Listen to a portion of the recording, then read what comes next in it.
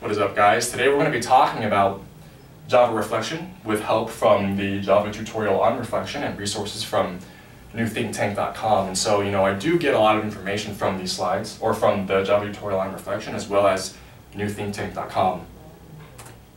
Now, what is reflection? A pretty basic question as to, well, what is it? Wikipedia says it's the ability of a computer program to examine and modify the structure and behavior of the program itself at runtime. And I went on to Stack Overflow just to see what the community would say about reflection.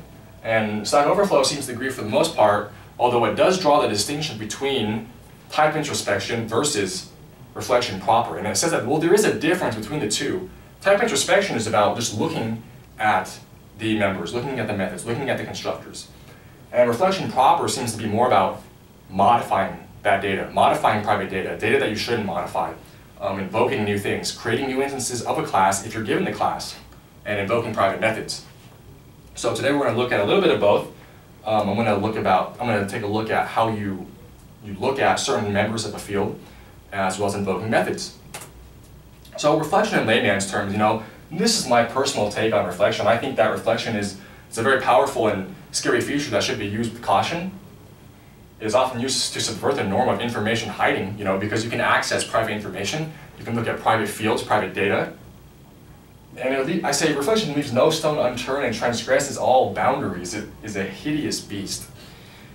And then I have this quote by Friedrich Nietzsche which says, "And when you gaze long into an abyss, the abyss also gazes into you," because I think the power is just so incredible. It's just ridiculous power. But I still haven't answered the question of, well, what is reflection and what is it used for? I think reflection, based upon my experience, based upon this research that I've done, is the ability, because of its ability to modify private members of a class at runtime, as well as just generally looking at the class itself, it is used quite often in debugging. You can set up dummy variables because you can set private data, so you can set up dummy things. And Derek Banas over at newthinktank.com says that he thinks the term class manipulator fits much better than the term reflection, because reflection is a little vague, It's a little vague, a little ambiguous, and he thinks that class manipulator is the way to go. So one of the things that really clicked for me when it came to reflection was realizing that reflection is about looking at the class itself. Okay? You should toss out everything regarding instances of a class or objects, because you're looking at the class itself. Now, this doesn't mean that you can't make a new instance of a class based on taking this class at runtime and invoking this constructor. So I'm not saying you can't do that, but the most important thing is about looking at the class itself. Okay? You are not limited to an instance of a class. Some of the Java Reflection API's core tenets are inspecting the class and method modifiers. So you want to look at a class, you want to look at the method, and you want to see, well, is it private? Is it public? Is it final? Is it abstract? Okay. You can inspect constructors, methods, and their parameters. You can invoke these as well. You can get and set private data. You can do all of these things. And so I had this note here at the bottom which says use with caution, because you can do so many of these things, and it's just really crazy that you can do all these things. And so yeah, use with caution. Now the basis of all reflection is grabbing the class itself. And so over here I have this line of code which says foo.getClass. So foo is a string, it's a string literal, and then I say .getClass. So what that does is that's going to go into foo and get the class. Okay, and then when I say the get name, to see what is the name of the class, it's java.lang.string. That's some pretty basic stuff. We're going to be using a lot of this stuff as we move on in reflection. But let's make it more interesting. Let's look at some of the methods in the string class.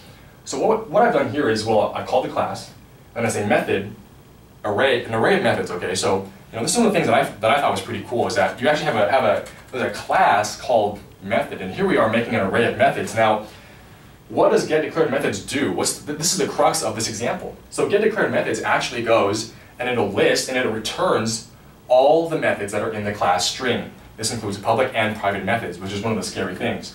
So you could actually call c.getMethods without the declared, but what would that return? Well, only the public methods. You wouldn't get the private methods. And so you really lose a lot of the, maybe you want to play it safe, and so you call just regular get methods as opposed to get declared methods. And so here I just have a basic enhanced for loop for every method in this array, print it out and see what we're looking at.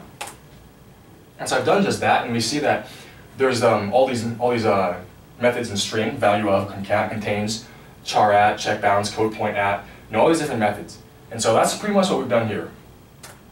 Now, if that wasn't interesting enough, we can also go through and look at the method parameters themselves. So I've added some code here at the bottom, which is an array of type class, and I'll call it parameter type, is equal to m.get parameter types. And so it's pretty basic. I'm just going through, taking a look at the parameters in each method. So for every method inside of the array of methods, I've made an array of classes, of type class, and we're just going to print out every parameter type in the method. So, we have this looking at method offset by code points.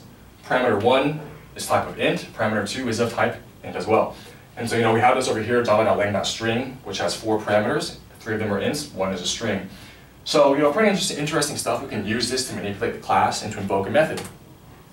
Now, this is moving on to some of the more interesting stuff, which is I made a dummy class here with 2 private instance variables and 2 methods. And so note their modifiers though, because I have this int called private int foobar, private string zap. So this is private data, okay? And the whole point of making it private is so that you cannot see these members of the class. And then I have a public int foo and then a private string bar, just to see, just some easy methods to look at.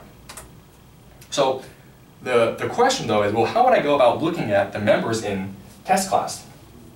And so here I've done pretty much the same thing with fields as I have with the methods in string. So except this time, instead of an array of methods, I'm making an array of fields. So field array fields is equal to c1.get declared fields. Once again, note the declared. The declared means that I want all the fields, public and private, and put them into the array called fields. So I'm pretty much just doing the same thing. For every field inside that array fields, I'm going through, printing it out, as well as getting the modifier type to see what is the type of this private field, or this field. Is it private, is it public, is it static, so on and so forth, is it final. Which gives me foobar is a private field, zap is a private field. So there's actually a bug in my slides. Oh no, there's not. Well, not on this side anyway. So I have a private int foobar, okay, so it goes through, gets the field foobar, and it says, well, it's private, it prints it out. And the same thing for zap. So let's add this code though, and let's see exactly what this data is holding. What is this data referring to? And over here, the crux of this thing, of getting what's in the field itself is one, to get the name of the field itself, to get the name. Okay, so if you look back on the slide, you see that the name is called zap. Okay, so that's the name of the variable itself. It's called zap. And so you have to know the name beforehand, or you get it with reflection. Okay, so I got the field with zap. The second thing, the most important thing here, really important as well, is to set it accessible. So not only do you have to get it, you have to say, well, it's accessible, I can get it, and I can look at it. And so here I say, string what's in zap is equal to string zap.get example. So example is my instance of my test class, just a simple name. And then I say, well, print line, what is zap holding? And it prints it out. Information zap is holding, he who shall not be named. And if you look back on a few slides, you'll see that that's exactly what zap says, he who shall not be named. Okay, so pretty scary, pretty powerful. One of the reasons why I think reflection is so powerful. You can do what should not be done.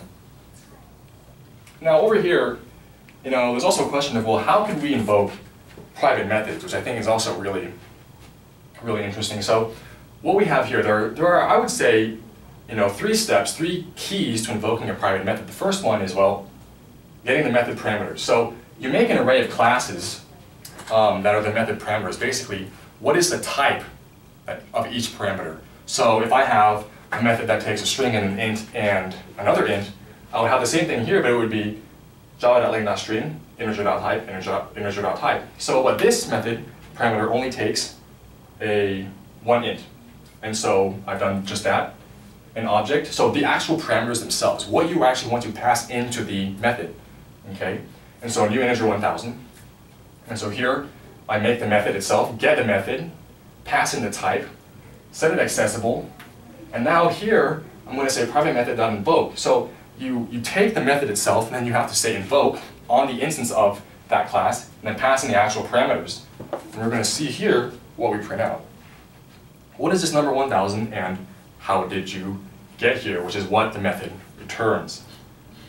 So in conclusion, there's more to reflection than what I just covered. I think I just covered the tip of the iceberg. There's really a lot more you can do with reflection, such as looking at constructors, parsing and identifying constructors, calling them. We took a look at how to get the data in the field, to get the information that a field is holding, but there's a lot more we can do, such as actually setting that data. The main point I want to leave you guys with, though, is reflection is a very powerful and capable tool. A lot of things that you can do with reflection, and I think I've only covered the tip of the iceberg. I'm sure there's a lot of things you can do with reflection, and that is my presentation on reflection.